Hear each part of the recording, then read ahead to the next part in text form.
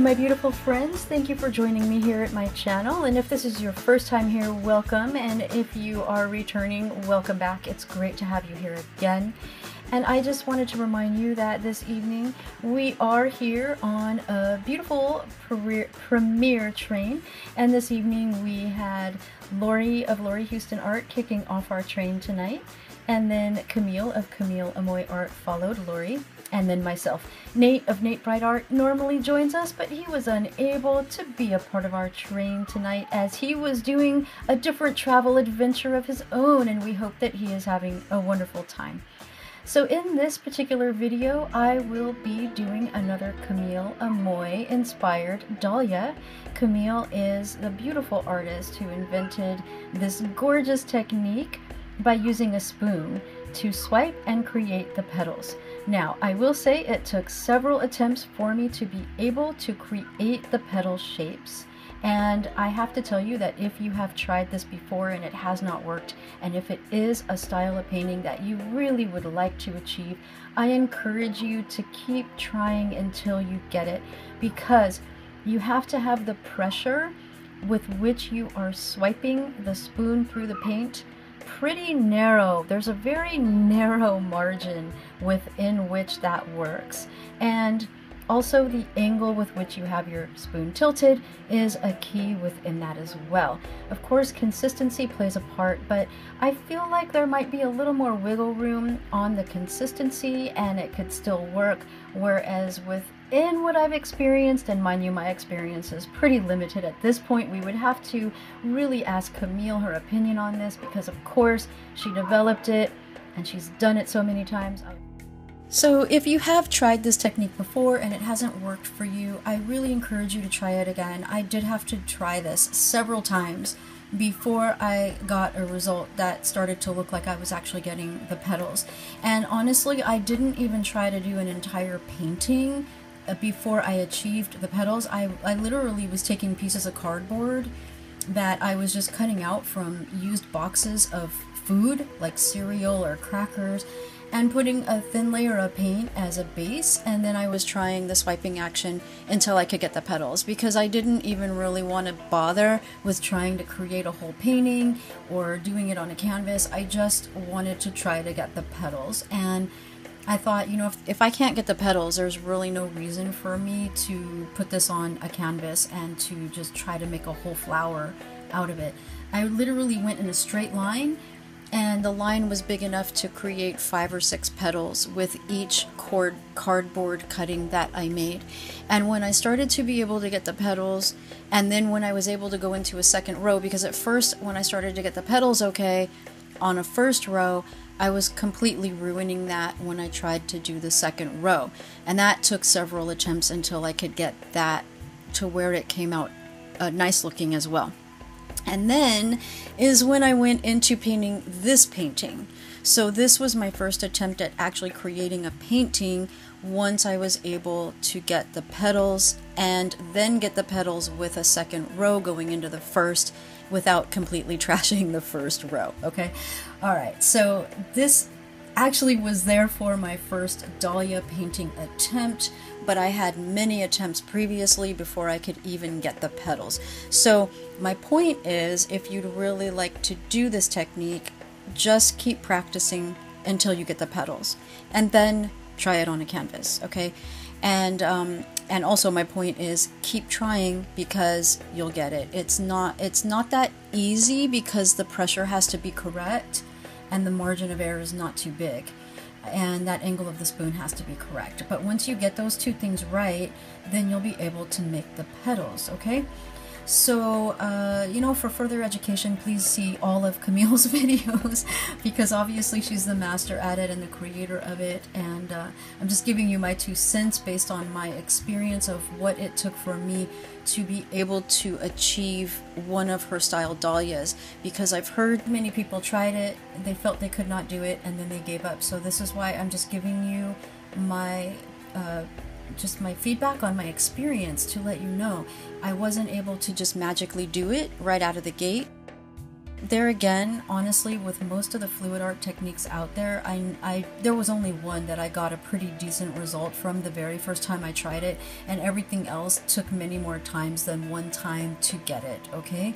And even the one that I did pretty good right out of the gate, and that was one of my stronger techniques earlier when I started to get good at something, I've actually not been that good at it lately because I didn't do it for a while, and then I decided to try and do it again the other day, and I really didn't do a good job, and I was really quite disappointed. So it just goes to show you, we need to practice, we need to stay in practice.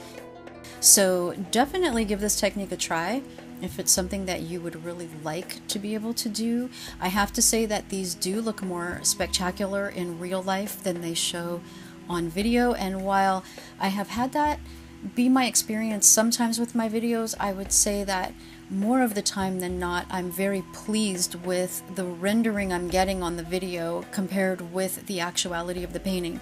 But for some reason with these dahlias, at least in my experience, I don't know if Camille experiences it this way, I really feel like the dahlias that are the actual paintings look so much more incredible than what I'm able to capture on video.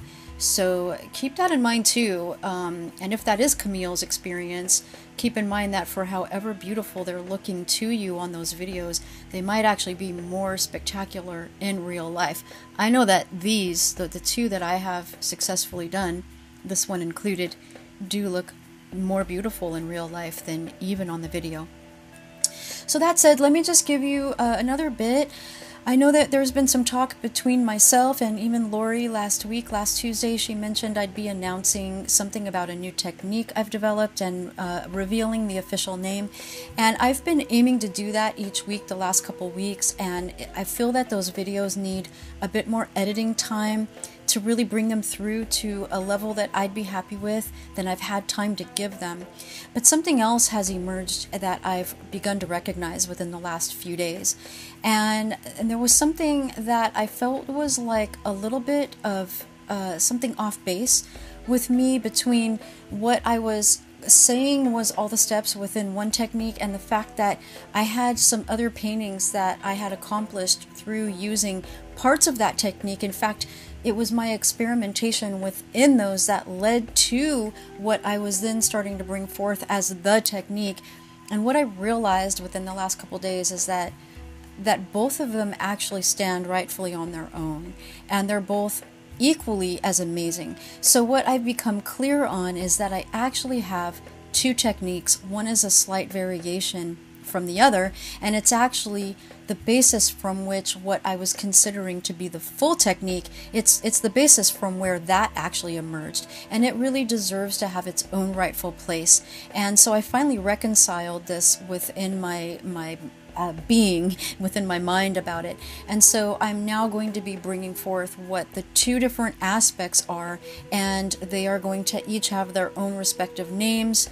They're going to be similar in name so that it's clear that they are kind of born of each other. And they're really cool, and I'm really excited to bring them forth. So I appreciate all of your patience, and that's what the delay has been about. So that will be coming forth.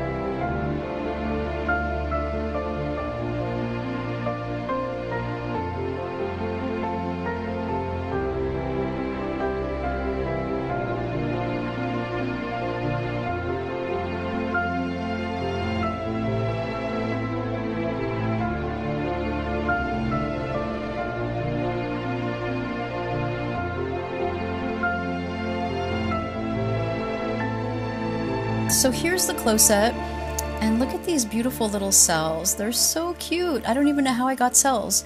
I did not use any Deco Art gold in here. That is an Amsterdam gold.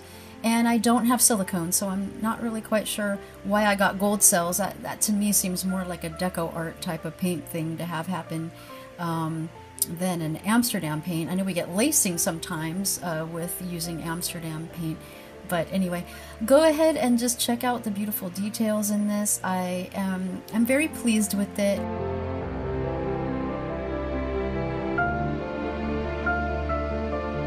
And thank you for being here, and be sure to check out all of the rest of the artists. And I'll see you back at my channel again very soon.